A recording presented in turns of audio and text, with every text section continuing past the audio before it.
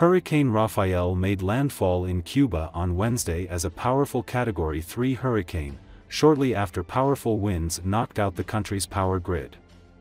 Forecasters warned it could bring life-threatening storm surges, winds and flash floods to western swaths of the island. By mid-afternoon on Wednesday, the Union Electrica announced the collapse of electricity in the whole country. The second total blackout in 1 month. School and public transportation have been suspended as civil defense issued an alert. In Havana's capital, the streets were deserted and being battered by strong wind and rain. It is another blow for Cuba, which is facing the aftermath of another hurricane that passed through 2 weeks ago and left at least 8 dead in the eastern part of the island. Thousands of people were evacuated between Tuesday and Wednesday in western provinces for residing in low-lying or dangerous areas.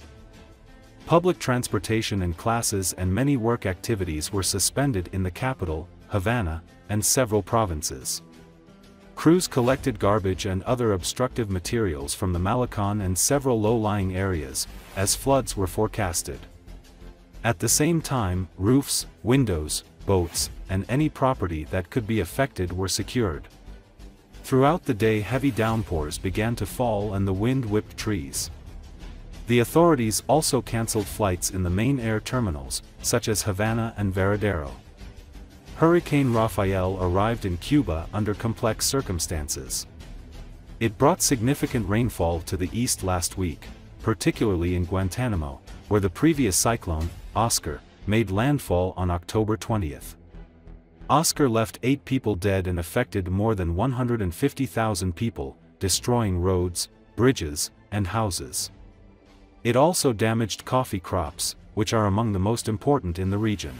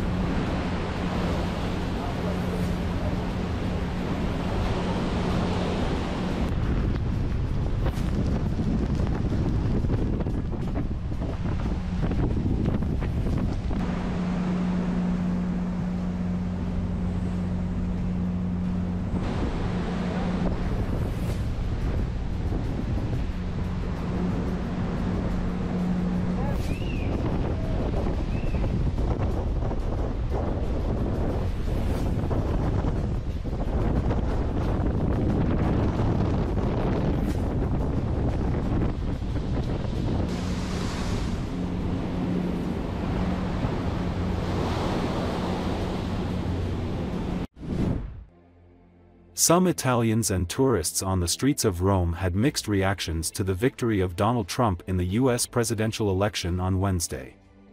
Standing outside a newsstand in the Italian capital, Ricardo Savoia, said he saw Trump's surprisingly decisive win as a victory for the common people. "I think that Trump's victory could have positive effects on the whole world, for example on the conflict in Ukraine and the one in Israel," he told the Associated Press. In Rome, another man who gave his name only as Fernando, appeared deeply concerned with Trump's win. "I'm disappointed, what else can I say? Really, it is crazy and dangerous." Italian Premier Giorgia Meloni congratulated Trump on the win. "Italy and the United States are sister nations, linked by an unshakable alliance, common values and a historic friendship. It is a strategic bond, which I am sure we will now strengthen even more," Meloni said. Vince Donald Trump, è lui il 47esimo presidente degli Stati Uniti. "Abbiamo fatto la storia, chiuderemo i confini ai migranti irregolari", dice poi il bacio alla moglie.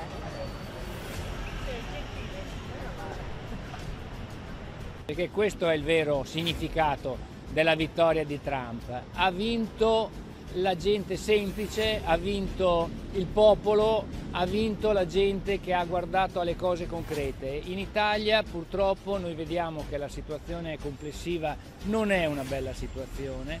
Il nostro governo sta cercando di porvi rimedio, ma siamo ancora molto lontani.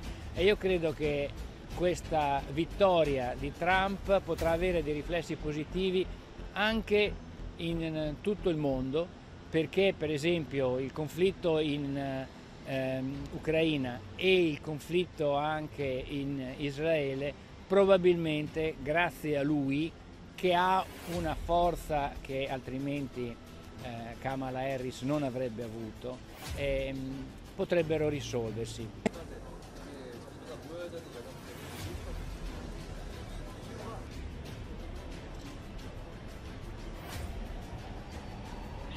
Dispiaciuto, nient'altro da dire, cosa potrei dire? Veramente, pazzesco, pericoloso.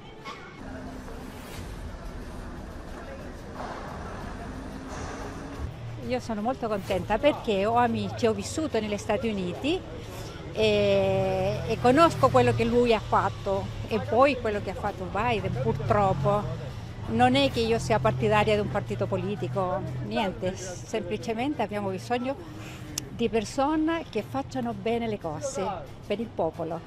L'America ci ha affidato un mandato forte e... Mi dica in quale parte del mondo c'è la democrazia.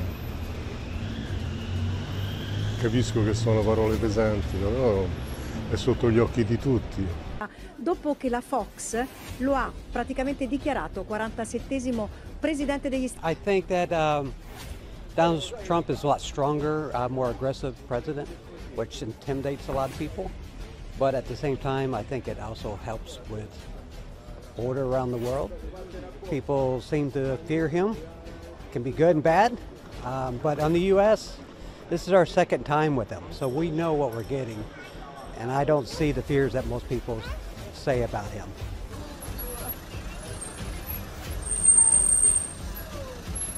Quando ancora non è terminato lo spoglio, non ci sono risultati ufficiali. Ghittoni, che poi insomma ci ha fornito i numeri, continua a farlo sicuramente nel corso di questa... E quindi tutto sommato i sondaggi avevano dato una forchetta abbastanza precisa, tanto più con un vantaggio dell'8%. In Florida il distacco è di 13 punti percentuali.